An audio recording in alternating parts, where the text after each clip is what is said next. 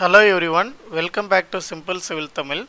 இந்த செஷனில் unconfined compression testல next problem பார்க்கலாம். இந்த மாடல் வந்து பார்த்தீங்கன்னா அடிக்கடி கேட்குற மாடல், இந்த சம்மோட மாடல். ஓகேங்களா, பார்த்துக்கோங்க. இந்த கொஷின் வந்து அண்ணா யூனிவர்சிட்டி நவம்பர் டிசம்பர் 2016 ரெகுலேஷன் 2013ல கேட்டிருக்காங்க. ஸோ பாருங்கள், an unconfined compression test was conducted on an undisturbed clay sample. The sample had a diameter of 37.5 mm, diameter 37.5 mm and length 80 mm னு கொடுத்துருக்காங்க. ஓகேங்களா, load at failure measured by proving ring was 28 Newton. 28 Newton load act ஆகும்போது failure ஆகுது ஸ்பெசிமனு. The axial deformation was 13 mm. So அது வரைக்கும் deform ஆனது எவ்வளோன்னு பார்த்தீங்கன்னா 13 mm. Determine the unconfined compressive strength and undrained shear strength. compressive strength shear strength கேட்டிருக்காங்க of the clay. ஓகேங்களா, so இதை பேஸ் பண்ணி நம்ம given டேட்டா எடுத்துக்கலாம். First unconfined compression test, diameter D கொடுத்துருந்தாங்க 37.5 mm, length L equal to 80 mm. Next load at failure 28 Newton, axial deformation del L equal to 13 mm. ஓகேங்களா, so இப்போ நான் என்ன பண்ணிக்கிறேன்னா இதில் இருக்கிறதெல்லாம் சென்டிமீட்டராக கன்வெர்ட் பண்ணிக்கிறேன். எதுக்காக நான் லாஸ்ட்டாக சொல்கிறேன். சரி, முதல்ல நம்ம இப்போ உள்ளே போயிட்டு தேவைப்படுறப்பே சொல்கிறோமே. ஓகே, பார்த்துக்கோங்க, ஒன்றும் இல்லை, இப்போயே முடிச்சுக்கலாம் ப்ராப்ளம் இல்லாமல். 3 ஒரு டிஜிட் தள்ளி புள்ளி குத்திட்டு சென்டிமீட்டராக எழுதிக்கோங்க. 80 mmன்றது 8 சென்டிமீட்டரு, 13 mmன்றது 1.3 சென்டிமீட்டர். இப்போ ஃபஸ்ட்டு ஏரியா கண்டுபிடிக்கிறோம். Area equal to πd square by 4 R by R square. நமக்கு டயா கொடுத்துருக்கிறதால பை பை 4 டி ஸ்கொயர் தான் ஃபார்முலா. டயாவுக்கு 3.74 சப்ஸ்டியூட் பண்ணுங்கள், கால்குலேட் பண்ணலாம். ஷிஃப்ட்டு ப்ரெஸ் பண்ணி இந்த பட்டன் ப்ரெஸ் பண்ணிங்கன்னா பை வந்துடும். Into 3.75 square divided by 4 equate பண்ணிங்கன்னா 11.044 கிடைக்குது. எடுத்து எழுதிக்கிறோம். Next area at failure.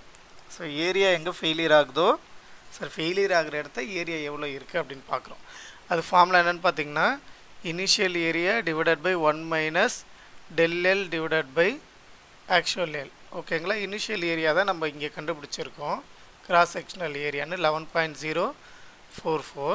So 11.044 substitute பண்ணுங்கள், 1 சப்ஸ்டியூட் பண்ணுங்கள். del Lோட வேல்யூ 1.3 mm, அதாவது 13 mm கொடுத்துருந்தாங்க. ஸோ அது 1.3 சென்டிமீட்ரு, இது 8 சென்டிமீட்ரு சப்ஸ்டியூட் பண்ணுறீங்க. அப்போ என்ன கிடைக்குன்னா ஏரியா 2 கிடைக்கும். ஓகேங்களா, இதை கேல்குலேட்டரில் போடலாம்.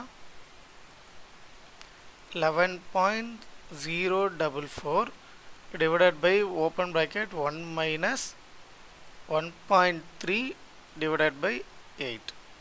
ஓகேவா, 13.187, அதாவது 187 தான் வரும், 188 எழுதி வச்சுருக்கேன். ஓகேங்களா, எழுதிக்கோங்க. Next அன்கன்ஃபைன்டு compressive strength. இப்போ தான் கம்ப்ரெசிவ் ஸ்ட்ரென்த்து கேட்டிருக்காங்க. அதாவது ப்ரெஷரு ஸ்ட்ரெஸ்ஸு எப்படி வேணாலும் வச்சுக்கலாம்.